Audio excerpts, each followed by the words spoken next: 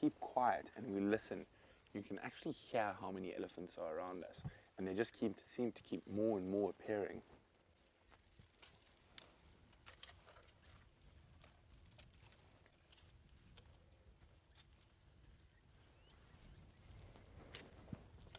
And some little ones.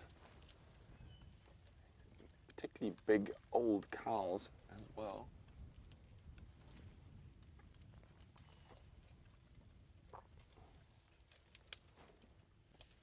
And these two, well, that female in particular there, she's very big.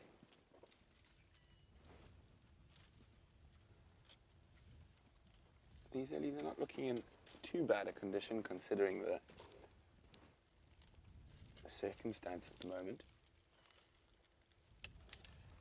What are you doing, little monster?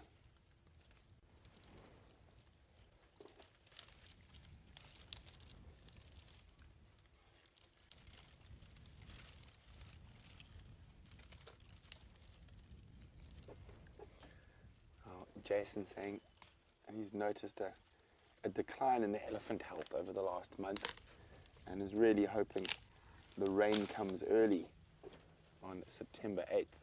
Now, Jason, that would be quite nice. Unfortunately, I don't share your optimism there. I think we're only going to get rain deep into October. Oh no, November, sorry.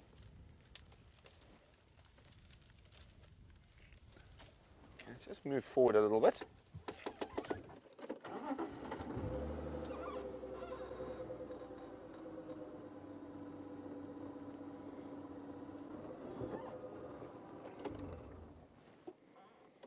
There we go. Hello. Now, due to this drought we're having at the moment, is why some of the elephants are losing condition. So far, these Ellies around us don't look too bad.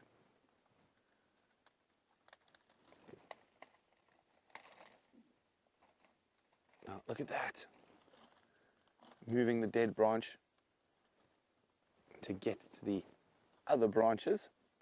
Now, that is a low-felt milkberry, which is not something we see elephants feed on too often.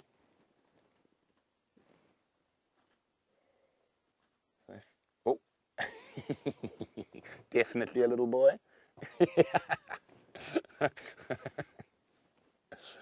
It's so funny because I know we know it's going to happen a lot of the time, but I just can't help it. It gives me such a feeling of immense joy when a little elephant bull decides to show us how tough he is.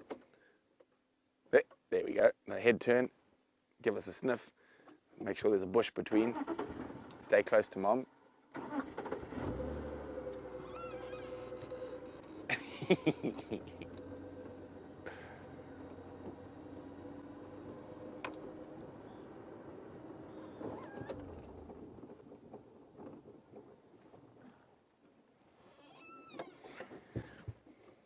He's sniffing around in a little depression there that elephants would have dug out during wetter months, and probably would have definitely held water.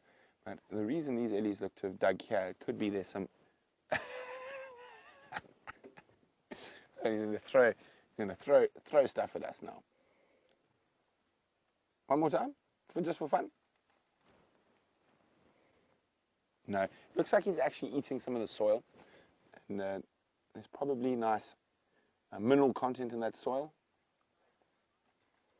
But we're going to sit here with this wonderful big herd of Ellies, but James has got